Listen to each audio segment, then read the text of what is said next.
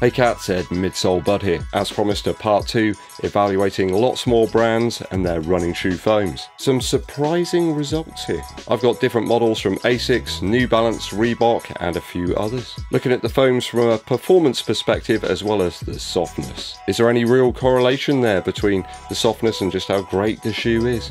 Let's get to it.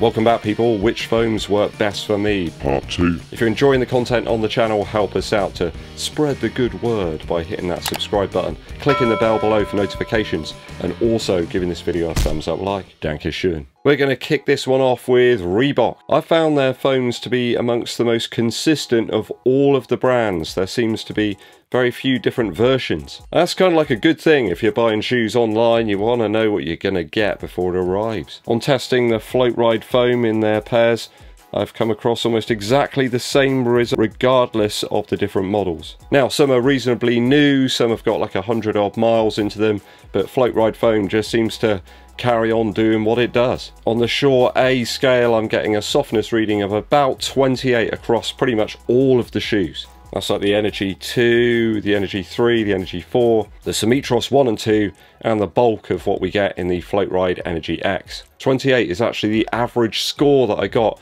from measuring all the different midsoles in my collection. I find that Float Ride foam to be a really good balance actually between sort of cushion and softness, responsiveness. It's reasonably stable as well. I do remember somebody saying that they found it overly sort of squashy in the heel or so. I don't find that with the Float Ride foam. Perhaps if you're a slightly heavier build, the foam will compress a little bit more and spread. I think most of the time, because I'm a reasonably light guy, I just sort of bounce off the surface. As with any midsole foam though, it's always horses for courses, what works best for you. And this stuff seems to work really well for me. So it's bang on 28, which is kind of the average score across everything I've tested. Now we do have the Float Ride Plus foam, which is their P-back style version. I found that to be a little softer, perhaps a little bit more forgiving, but as always with that stuff, it seems like they've got some sort of outer shell to it. It doesn't actually come in as having a softer rating than the Float Ride stuff. I got scores from between about 32 up to about 36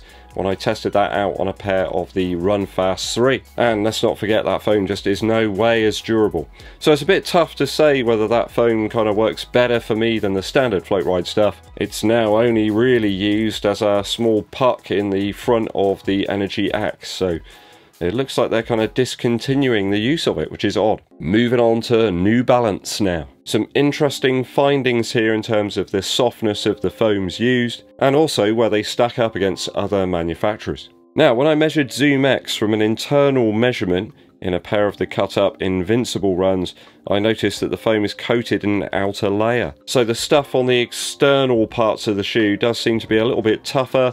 I think Nike have done that deliberately really to try and improve the durability. Doesn't really look though as if New Balance are doing the same thing with their Fuel Cell foam. I have compared my results up against other shoe tubers and I'm getting very similar results here, so I know I'm in the ballpark. I measured the Fuel Cell TC, remember that shoe?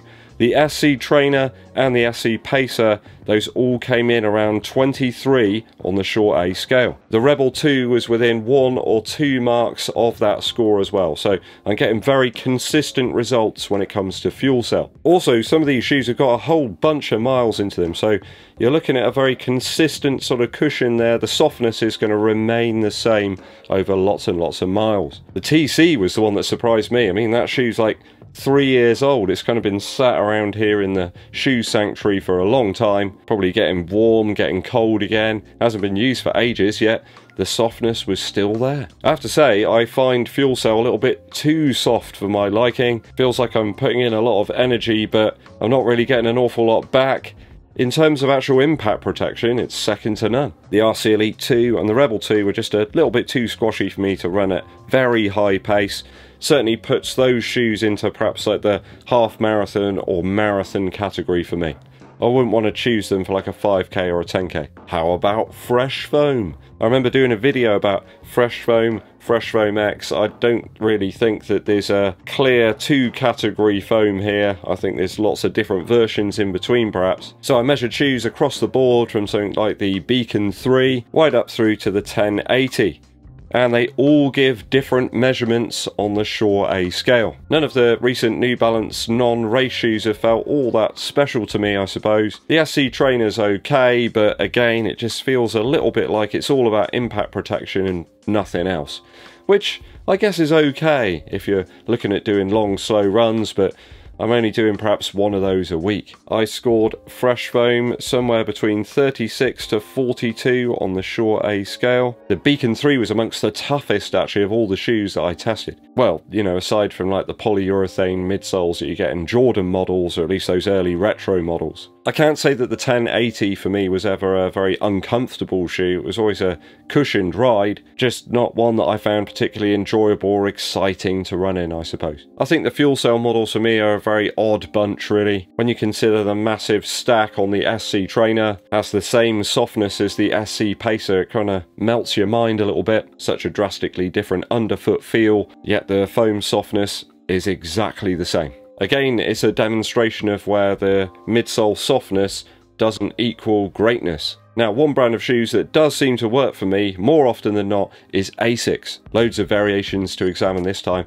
They've got a whole bunch of different foams. There's Flight Foam Propel, we've got Flight Foam Blast, we've got Blast Plus, and even Turbo. Where do I start? The Asics Gel Nimbus 25 features the Flight Foam Blast Plus, but this seems different to the stuff that we got in the Nova Blast 3. Now, I've measured the foam on the Nimbus 25 to be around 25 to 33 on that Shore A scale. It does feel a bit firmer and denser underfoot certainly than other implementations of it, though it's nowhere near as firm as Flight Foam Propel, which we had on the Glide Ride 2. That came in at 41 on the scale. That uses the firmer foam to sort of guide the foot, really reinforcing that rocker from the mid to forefoot. Oddly, I found the original Glide Ride to be a little bit softer than that. I don't know whether that's just where I've pummeled it more perhaps over the years. I think it's a little bit down to the shape of that midsole material, those cutouts, that like hourglass-like figure in the midsole. Flight Foam Turbo is certainly an interesting one. I don't have the Super Blast to test out or compare up against my pairs of the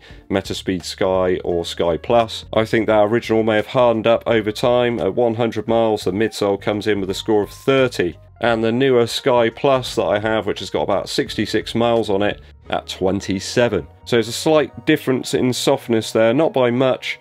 Those are average readings across the midsole there, in as many places as I could possibly find. So maybe that Flight Foam Turbo is hardening up a little bit over time. I remember that original version of the Sky I really used in wet conditions, very, very bad wet conditions at one point. That foam didn't seem to like that too much. Yeah, the mileage isn't really that far off. I wouldn't expect that much of a change in the foam properties, I suppose. There's only a few more miles in it. Measured the softness in the Nova Blast 3, that came in about 24 on the Shore A scale, so it does appear that shoes using the same foams don't always come in with the same level of softness. That doesn't appear to be the same though in the original version of Flight Foam Blast. The Cumulus 24 comes in with a score of about 27, and the Magic Speed version 1 and the Nova Blast 2 both at 26. I enjoyed both of those shoes, perhaps for different reasons, so I think that foam worked better in the Magic Speed. So similar scores there for Flight Foam Blast. Shows perhaps the midsole foams there are a little less nuanced than the Plus version. I really love Flight Foam Turbo, I have to be honest, but not so much all of the different variations of the Blast Plus. The original version of Flight Foam Blast felt a little bit too squashy for me,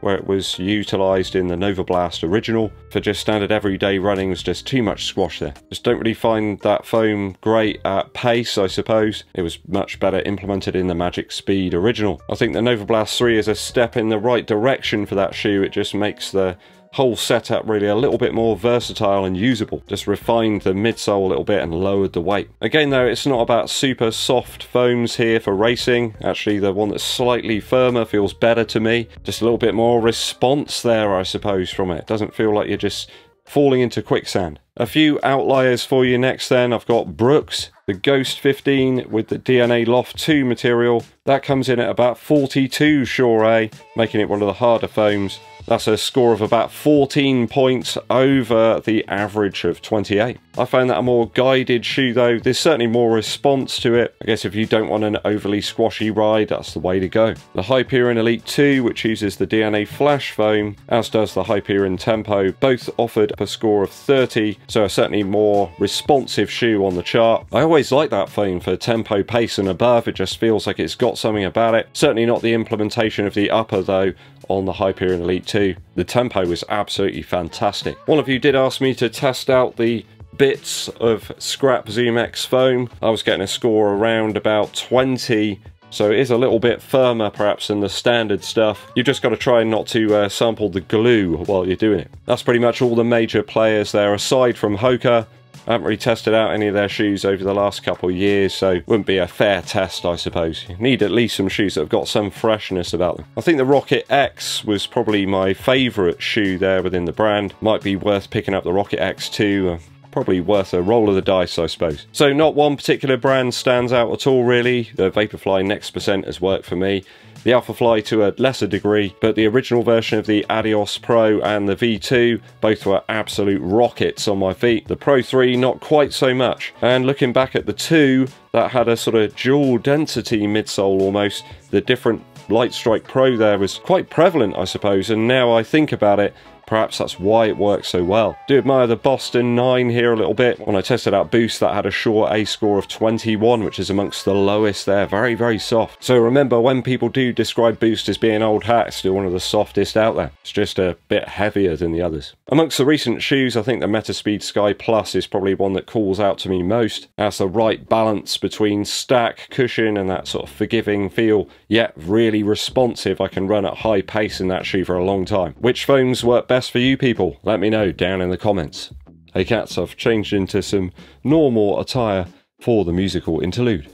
Today, the fantastic sounds of the Jungle Brothers with I'll House You. You better behave, beast, or I'll house you. Absolutely loving the Jungle Brothers stuff back in the day.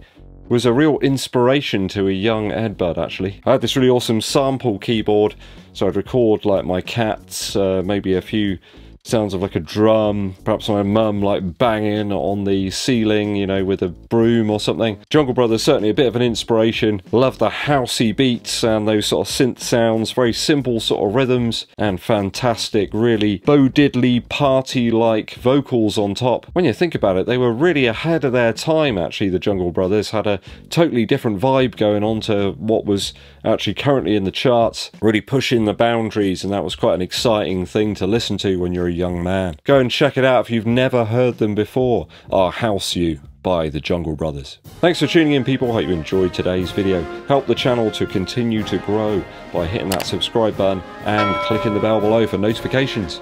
Also give this video a thumbs up, like, and share it with your running buddies. My name's eddbud, and I'll be seeing you